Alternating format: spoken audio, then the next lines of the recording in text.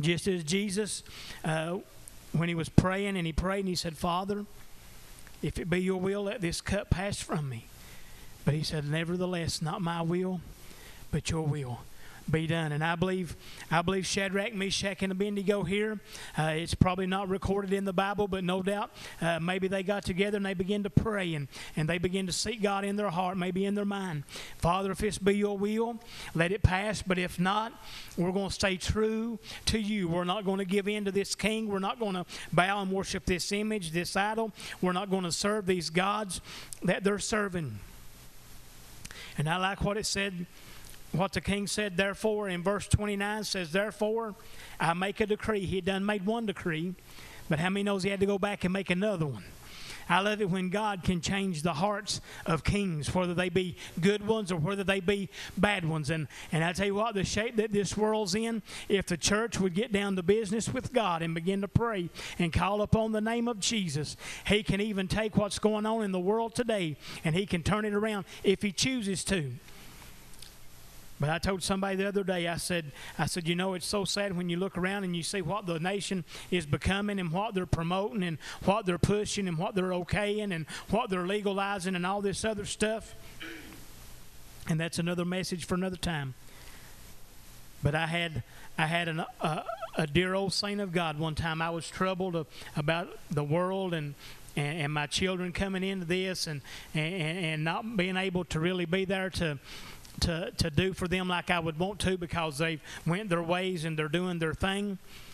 But he said, son, he said, don't get weary. He said, this is just bringing about the Word of God so that it can come to an end. And I've looked back ever since then, and sometimes when I hear things that don't sit well with me, and I know that it don't sit well with God, I think, God, surely this is part of the plan. Not that God's okay in this stuff, but somebody's got to step up there and it's got to be fulfilled. Verse 29 says, therefore I make a decree that every people, nation, and language which speak anything amiss against the God of Shadrach, Meshach, and Abednego shall be cut in pieces, and their houses shall be made dunghill, because there is no other God that can deliver after this sort. The king had the king, they had served other gods, it said. They had even set up this idol. But you know what? They can't nobody deliver you the way that Jesus can. Those of you that's tuned in and you might say, well, I don't even know why I'm watching this. Well, I'll tell you why you're watching it. I know that I've encouraged the men and women of God and different ones. But I want to tell you something. If you're out there tonight and you need to be saved, God wants to save you. God wants to touch you. God wants to minister to you, and He wants to move on your behalf. But you know what? You've got to call upon Him.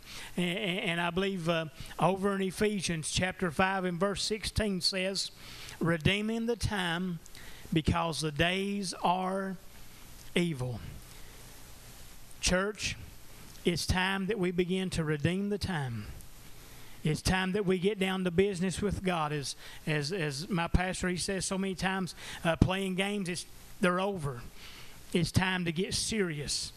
And I tell you what, man, we've been getting some word. We've been getting some mighty good word at our church. And I know that these ministers down this way that's preaching the gospel.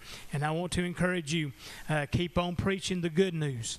Amen. The good news of Jesus Christ, and that He came to save those that would call upon Him. But let me encourage you one more time, fixing to go to a song, and we got a couple requests here. I want to encourage you, call in with those requests. We're going to pray right here just in a minute.